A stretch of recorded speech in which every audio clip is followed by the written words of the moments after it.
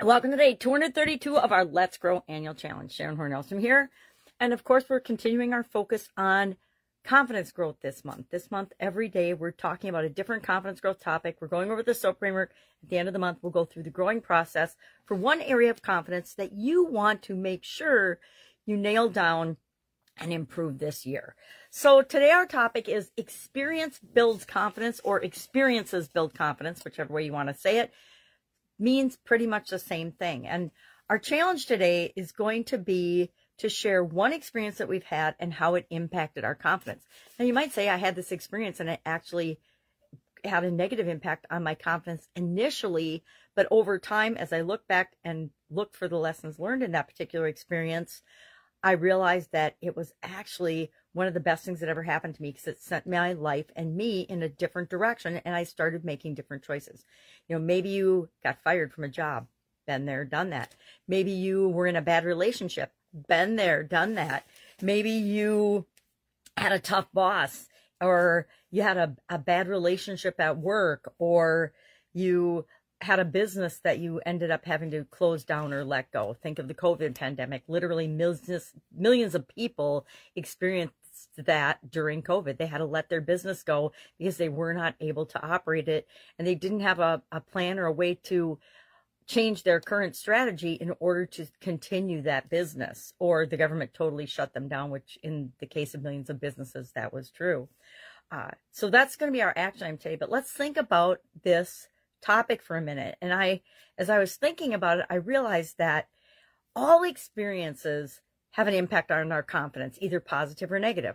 And as I thought about it, it's actually the negative experiences that I've had, the ones that have made me have to be resilient, figure stuff out, move forward, get over something, forgive somebody, deal with difficult life situations and challenges. Those are the ones that actually have initially seemed like they've hurt my confidence, but they've actually made me stronger, more resilient, had to stretch my comfort zone, which helped me grow personally, which is sort of what this challenge and what our life is all about. It's about who are we becoming in the process of living our life, and how are we experiencing our life.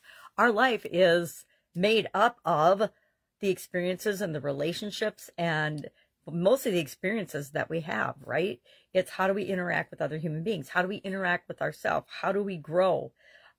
That's pivotal to this year's challenge, is what works for you in order to grow. And I hate to admit it, but the challenges I have, the setbacks, the roadblocks, the problems, the things I have to overcome that aren't easy for me, those are the areas and the experiences that maybe are the most painful, but I also grow the most from them.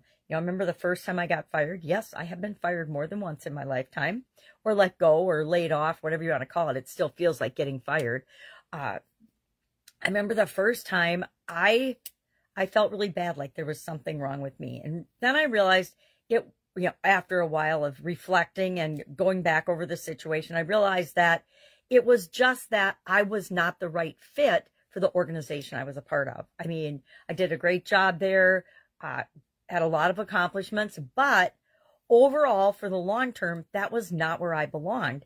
And so me not leaving and them letting me go was actually one of the best things that happened initially for me in my career, because it got me looking at different industries, going a different direction, being more open to possibilities, increased my skills and my training and my abilities, which I was always doing ever since I was a little girl. I've loved learning and doing new things and figuring things out. And so being a lifelong learner just it's been a given for me. I never thought of not having a time when I was learning and growing and adding to my skill base and skill set.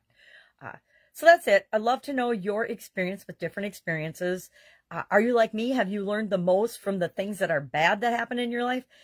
Having to overcome health challenges. It was horrible at the time, but it's when I hit that pivotal point that I said, okay, I need to control what I can control and manage this, because nobody's going to do it for me, that I learned a huge lesson that applies to every area and aspect of my life. Nobody is going to live my life for me, create my life for me, overcome my challenges for me. It's up to me. And when I realized that it's up to me, it's my responsibility, and I can control it, I can control what I can control, that gives me personal power. And by increasing my personal power, that gives me more confidence. So again, our action item today, share one experience and the impact that it had on your confidence and confidence growth. And pick anything, just pick any experience. Maybe you got divorced. Maybe you got married. Maybe you had a baby. Maybe you had an illness or have an illness that you're working on overcoming. I will say having an illness or a health challenge is one of the things that will instantly stop us in our tracks and cause us to change, reflect on, and reset our priorities faster than just about anything. Unless someone significant to us dies. That does it too. But there's a few things in our life that happen that just immediately stop our life in motion, and we reflect and we figure out and we reprioritize and we shift and we pivot and we do what we have to do to move our life in the direction that we want it to. All right, that's all I've got today. Any questions, hit me up. Otherwise, I'm excited to read your experiences.